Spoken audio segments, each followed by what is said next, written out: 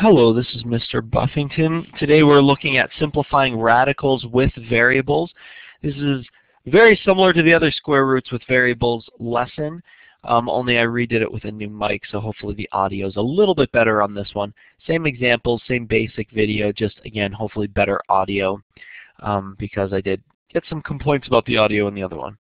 So some things to remember, things that are covered in previous and other lessons that you will need to know to be successful in this one. The square root of x squared is equal to x. All right, because x times x is equal to x squared. This works for other higher exponents as well. The square root of x to the power of 4 is x squared, because x squared times x squared will give you x to the power of 4. And this works for, again, all other higher exponents. Basically what you're doing is you're taking the exponent and dividing the exponent by 2. Take the square root of any variable with an exponent. You just take the exponent and divide by 2. You'll need to know that as we move forward. Again, that was explained in previous lessons, but I just wanted to review that as well. The square root of 8, when we're trying to factor a square root that's not a perfect square, you can't take the square root of 8, you'll get a big long decimal. So we try and factor that. To do that, what we do is take a factor that is a perfect square. So 4 is a perfect square. That's why we use that factor. And you'll see why that matters here in a second. You can take the factors and make them their own separate square root. And then we'll take the square root of 4, the numbers that multiply together to give you 4, which is 2. 2 times 2 is 4, so square root of 4 is 2, and then the other square root symbol remains the same. So whenever we're trying to factor a square root that's not a perfect square already, you have to look for factors that are perfect squares. Again, this is covered in more detail in a different lesson, but just so that you're aware of it, we will be using this as we move forward. So we're going to put all those ideas together when we factor square roots or radicals with variables. Here we go. We have 75x to the power of 3, and we're going to factor this into perfect square factors. 25 is a perfect square. 5 times 5 is 25. X squared is a perfect square. Whenever you have an odd number exponent, you just take the largest amount of even numbers that you can and put that extra 1 kind of off to the side, because you can't factor the square root of x. We'll give each of these terms their own separate square root symbol and solve the ones that we can. We can solve the square root of 25 is 5. The square root of x squared is x. So you see that right there and there.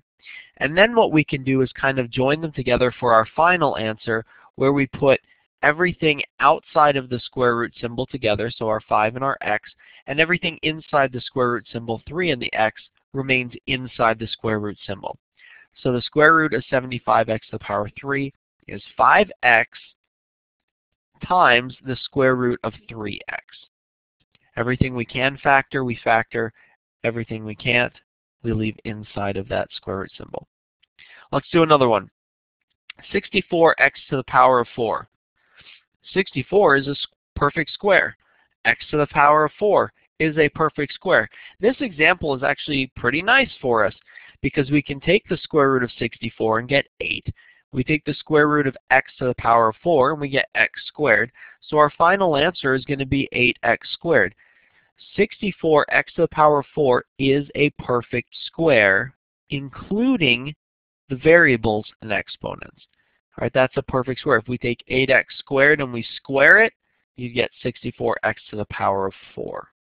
So that's an example where we have the perfect square of, or the square root of, a perfect square.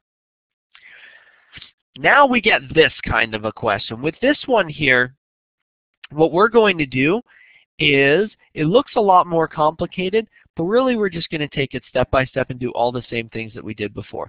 That 3 on the outside just means 3 times this whole amount, so we're just going to leave it outside. We're going to do the same thing. Factor 40 into being a factor of a perfect square, 4, and a factor, 10. 4 is the only perfect square factor that we're going to be able to work with there. Our x to the power of 10 is an even number, so we leave it the same. Y to the power of 6, 6 is an even number, we'll leave that one the same. And z is by itself. Let's give each of these their own separate square root symbol and factor or take the square root of every single one that we can. The square root of 4 is 2.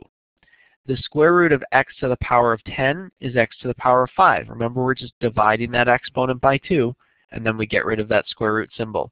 Square root of y to the power of 6 is y to the power of 3, and the square root of z remains the same, square root of z. We'll join together everything that's outside of the square root symbols, and that's when we deal with our 3. Because we have our 3 there, we're going to multiply now 3 times 2, which gives us 6. And then we multiply our variables together, x to the power of 5, y to the power of 3.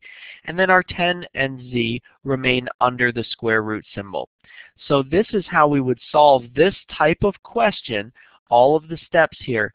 Again, you factor that number, you use the even exponents for your variables, and then you put everything that's an odd numbered exponent, you kind of put that off to the side. And this is the steps for factoring square roots with variables, or in other words, solving radicals with variables. Hope that was helpful for you. Hope the audio was a little bit better. Have a wonderful day.